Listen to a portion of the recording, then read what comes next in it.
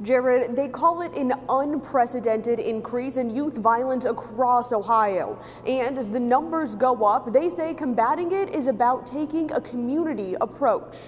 Director of the Ohio Department of Public Safety, Andy Wilson, tells me it's a small group of kids across the state who are engaging in criminal activity that often involves guns. He says there's no single factor that will solve the issue, so I asked whether they're taking any new steps to curb the problem.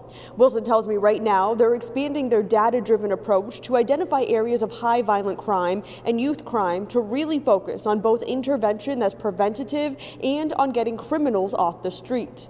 The state did set aside $175 million of American Rescue Plan funds to go towards violent crime reduction. Wilson says a majority of that money was spent on law enforcement efforts, so local departments could invest in technology and grants to deal with violent crime issues. He says $20 million of those dollars went to community-based violent crime intervention, but tells me there's still a lot of work to be done.